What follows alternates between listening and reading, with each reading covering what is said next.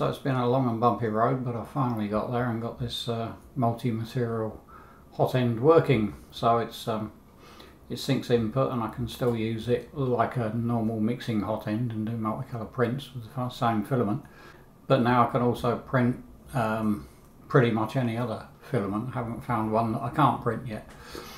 So I can do high temperature filaments like carbon fibre, nylon, and flexibles like TPU, and switch between them. So this actually is my first multicolour print. It's just a demo print, but arguably it could be useful as an anti-vibration motor mount. So the grey base plate is ABS, Polymaker Polylite ABS, and the upper plate is Polymaker PA6CF, which is carbon fibre nylon, which needs to be printed at around 300 to 290 I think I used. And then in between the two is a flexible, which in this case is polypropylene. And because of the orientation of the plates, I had to use support, so that's 4 different filaments. In fact, I used PLA as well, but I'll come to that later. So it was actually 5 filaments. So I have to confess that polypropylene wasn't the best choice because it didn't stick well to the ABS, and I had to cheat and stick it back together. That's not a fault of the hot end, that was my choice of materials. If I do another one, I'll use TPU instead of polypropylene. So here's a quick picture of the completed part still on the build plate with the breakaway support.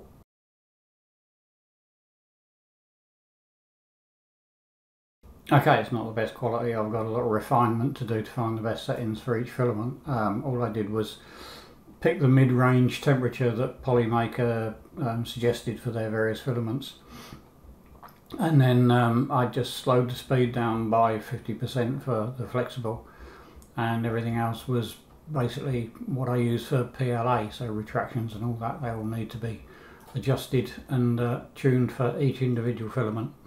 But I've got macros set up that I can put specific parameters in whenever I change from one filament to another.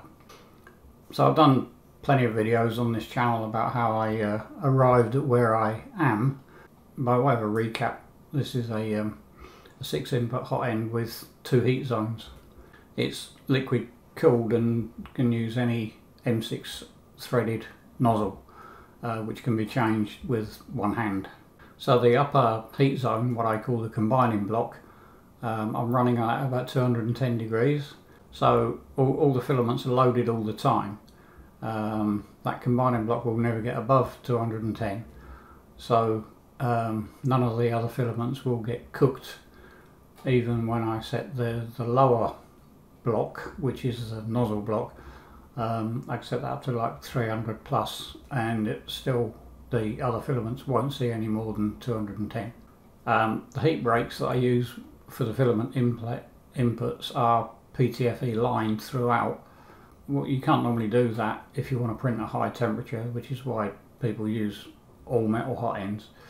The reason is that PTFE will degrade over about 220. But in this design of mine, they never see more than 210, so I got the advantage that I can print high temperature filaments but still use low friction PTFE lined heat breaks. Essentially the process I use to purge out, to switch between one filament and another, is to use the new filament to push the old filament out of the nozzle.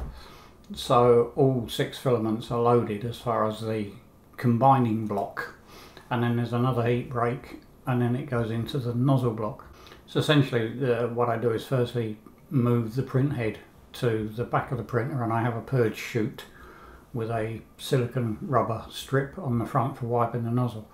So I position the print head over that, and then if the new filament is to be printed at the same temperature or higher than the old one, I just need to set the temperature, wait for it to reach temperature, and then purge some filament through, and it will push out the old one.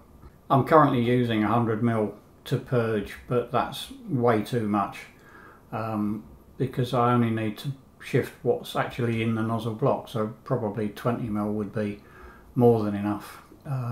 I just need to play around with that. It might need to be different for each filament, but I'm purging a lot at the moment unnecessarily. So once the new tool is up to temperature, then I wipe the nozzle and the print head returns from whence it was and carries on printing. If the new filament requires a lower temperature than the previous one, then what I have to do is first switch to the new filament, but before the hot end cools, purge out the old filament at that high temperature, but with the new filament. And then I force cool the nozzle, so it's got a fan on it near the purge chute which blows air onto the nozzle. That will rapidly cool it, and then when the nozzle is at the correct temperature, then I do another purge. So I'm purging filament at the correct temperature. And there's one other step that I have to do for TPU and other flexibles, and I found that for whatever reason I can't push something like ABS out using the flexible filament regardless of what temperature I use. It's just it's too viscous, and the extruder just chews on the filament. There's too much restriction. So basically what I do when changing from a high temperature rigid filament to a flexible like TPU or polypropylene is to first purge the nozzle with PLA and then purge it with the flexible. So the PLA will push the ABS or CA6PL or whatever it was out of the nozzle, and then the flexible can push the PLA out without any problems at all. It sounds like a lot of purging, which would be wasteful in terms of time and filament, but in reality it isn't. As I say, at the moment it's quite high because I'm using 100mm, but in reality I probably only need 20mm just to what's in the nozzle. You might notice some continuity issues here because having watched the video back, I realised I kind of missed a chunk out, so I'm recording this on a different day. But essentially what I didn't make clear was that all the purging and the heating and cooling of the tool and all that stuff happens automatically. If I want to run a multicolour print, I just open the file and hit print and everything happens, or I can walk away and come back and there's the multicolour print is done at the end of it. So all the moving of the tool and the heating or cooling and the purging and all that is taken care of in the tool change macros that run whenever you change a tool. So the Duet firmware takes care of all that. I just had to tell it what to do for each tool. And so now back to the original video. I did a video of this print as it went, but unfortunately I had to keep the booth doors closed because of the nature of the filaments. I didn't want any drafts, and I need to keep the humidity in that booth low. So I've had to film it through the polycarbonate doors of the booth, so there's a lot of reflections, and I took some shots of the laptop I'm using as well, so there's a lot of lights and reflections off of the screen, so the video won't be very good, but at least it will give you an idea of what goes on.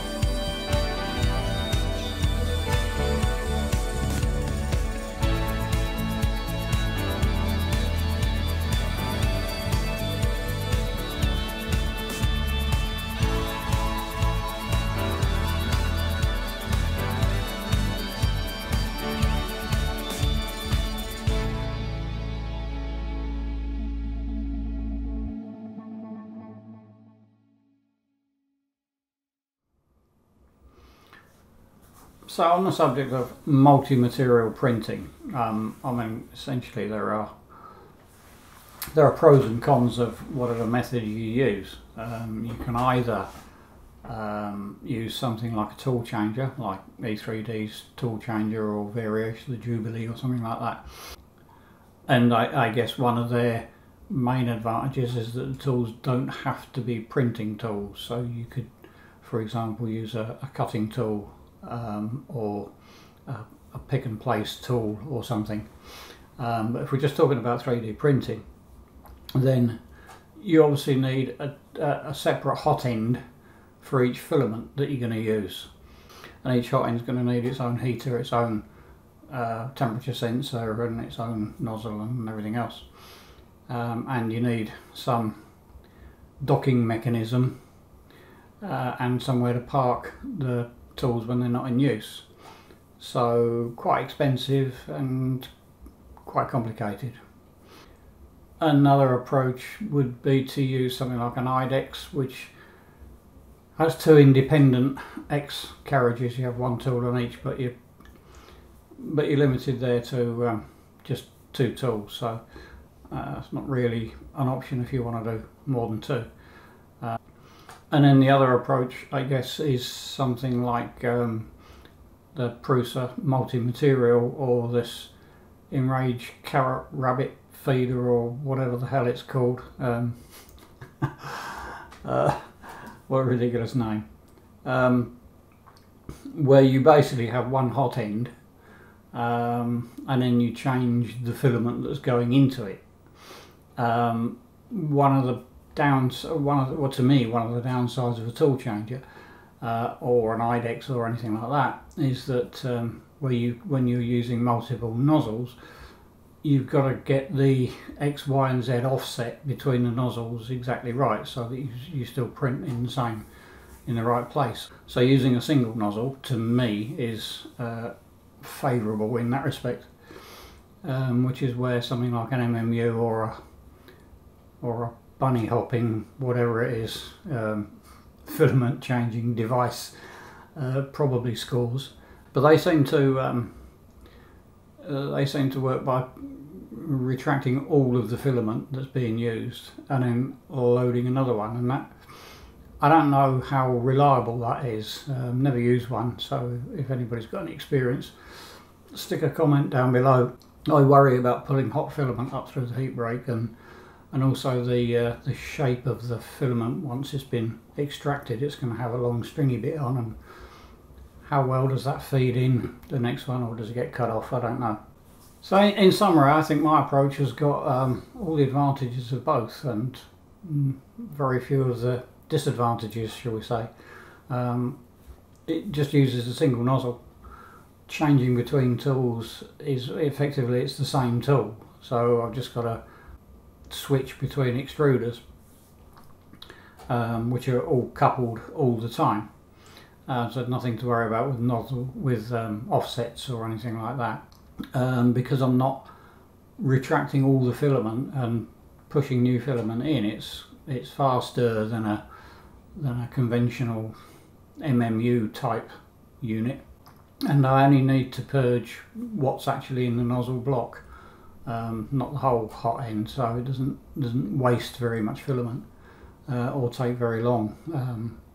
Most of the waiting time is for the temperature to stabilise, but I use an 80 watt heater on the nozzle block, which is too powerful for normal use, but it does mean I get a rapid rise in temperature. I do get a little bit of an overshoot, but I don't care if it goes up a couple of degrees more than it should.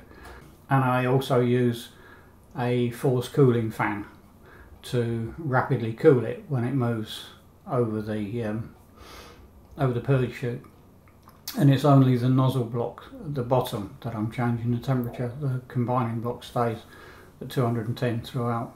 And then of course I've still got the ability to combine filaments of the same temperature, so I can still do multicolour prints and mix blue and yellow and get green, and red and yellow and get umpty odd shades of orange if I want to.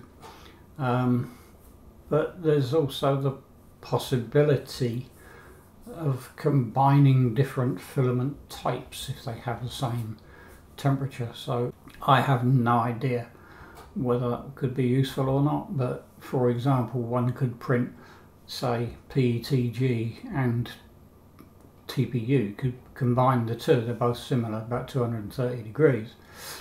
Say 90% PETG with 10% TPU. I have no idea.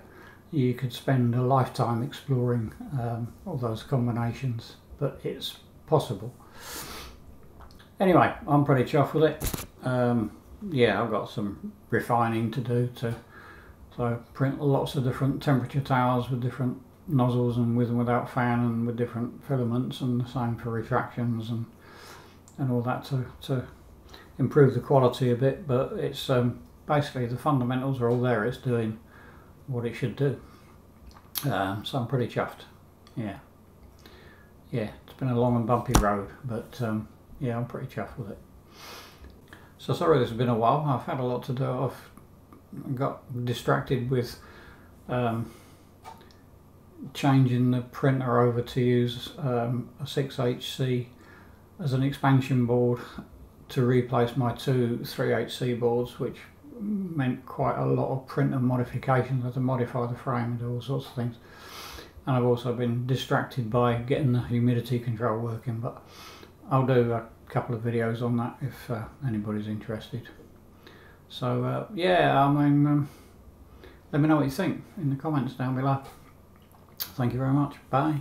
Oh, and yeah, big shout out to all my supporters. I'll put links below to my PayPal and Patreon accounts. All donations very gratefully received, especially as things are at the moment with energy costs and pensions and generally tight finances. So yeah, anyway, till next time.